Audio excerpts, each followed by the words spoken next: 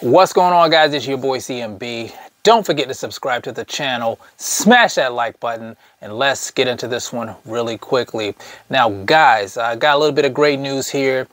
You guys know we had the disappointing news that Jermell Charlo broke his left hand, and so the fight that he was supposed to face Tszyu in for undisputed at 154 pounds, his WBO mandatory, was postponed. So with Tszyu being out of action for damn near a year now, of course he was going to need a fight to keep him active, and he's facing off against none other than Tony Superbad Harrison, guys. Tough competitor in my opinion.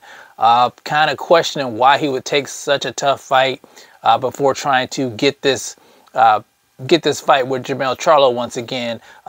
The fight is for the WBO interim, so he could go into a fight like this and possibly lose his opportunity to face Jermell Charlo. So, guys, the fight is actually going to be in Australia, so that will be in his favor.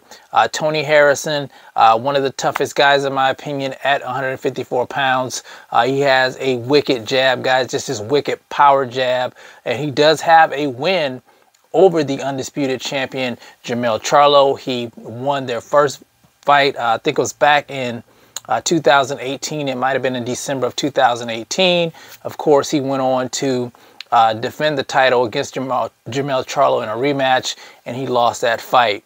But I think the last time he was in the ring, let's see, the last time he was in the ring was April. It was April of 2022 when he took on Sergio Garcia. So been out of the ring for a little bit as well. This fight is going to be a tough matchup in my opinion. Tszyu, known as a power guy. Of course, Tony Harrison, very technically sound. Does have a lot of power. He's just an accurate puncher in my opinion. He gave Jermell Charlo some problems in the first and the second fight. I think he got a little bit sloppy in the second fight. You know, thinking he had it in the bag, and he left himself open for a good shot. And of course, you know, Jermell Charlo, being the man that he is, took Tony Harrison up out of there. So he's going to have to stay sharp, stay on his A game, not showboat around like he did in that second fight with Jermell Charlo, going into a fight with Tszyu.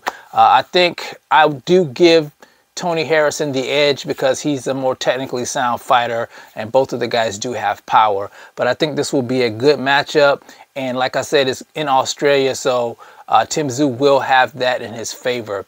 But you guys tell me what you think about this matchup, March 12th for the WBO interim title. Who do you have, Tszyu or Tony Superbad Harrison? Let me know in the comment section. It's the CMB. I'll talk to you guys in the next one. And I'm out. Peace.